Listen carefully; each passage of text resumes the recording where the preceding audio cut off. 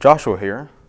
Romans chapter 12 verses 4 through 5 says, "For as in one body we have many members, and the members do not all have the same function. So we, though many, are one body of Christ, and individually members of one another."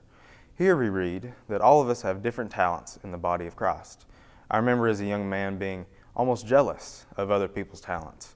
I wanted to be the best speaker, the best encourager, the best listener, the best leader, the best follower, and many other things.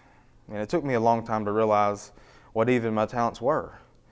And in finding out my own talents, I could work on them and make them better.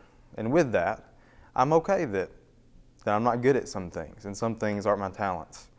Do you know what your talents are? If so, are you okay with what your talents are? We should be content with what our talents are because they were given to us by God. And that's what really matters in a minute today with the Leoma Church of Christ.